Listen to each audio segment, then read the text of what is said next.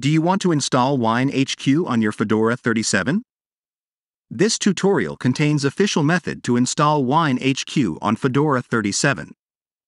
WineHQ is a free and open source compatibility layer that enables running Windows applications on Unix-like systems. It translates Windows API calls into POSIX calls, allowing Windows software to run natively on the host OS. Here's a concise script for installing WineHQ using the official method on Fedora 37. Open Terminal window on your Fedora. Update your Fedora sources.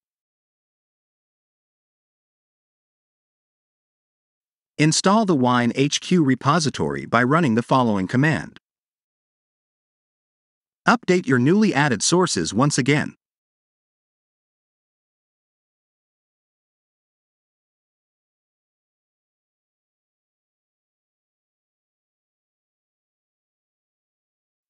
You can now install Wine as shown.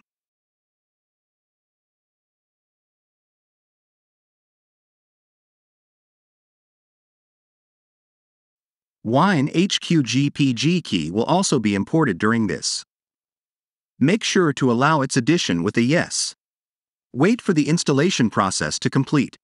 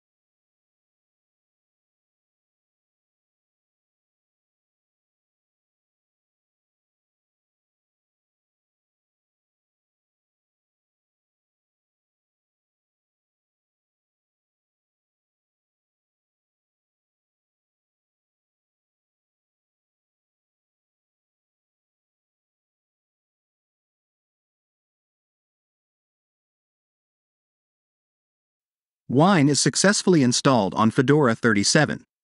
You can verify the installation by running the following command. This should display the version of Wine that is currently installed on your system.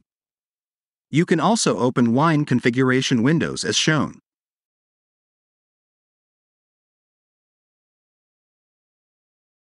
You might be asked to install Wine Mono.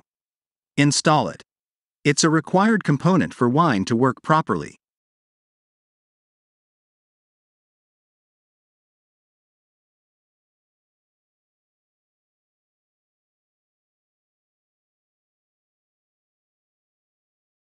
That's it. You have now installed WineHQ using the official method on Fedora 37. You can now use Wine to run Windows applications on your Fedora system.